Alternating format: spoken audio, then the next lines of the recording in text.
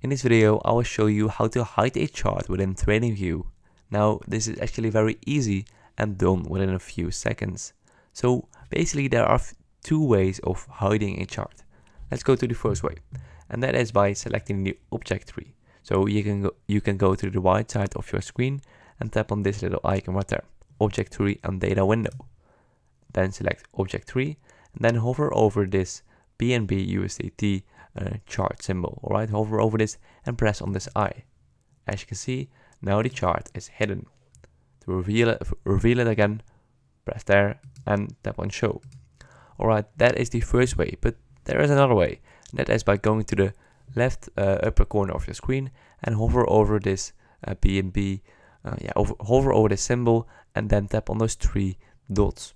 Right there, tap on more, and here you see a lot of options and you see hide right there. So right now the chart is hidden. To reveal it again, press on this eye. So that is basically it. By the way, if you want to get started with TradingView Premium with a $15 discount, I will leave a link in the description down below. So I hope this video was helpful. If it was helpful, please subscribe to the channel and I will see you guys in the next video. Bye bye.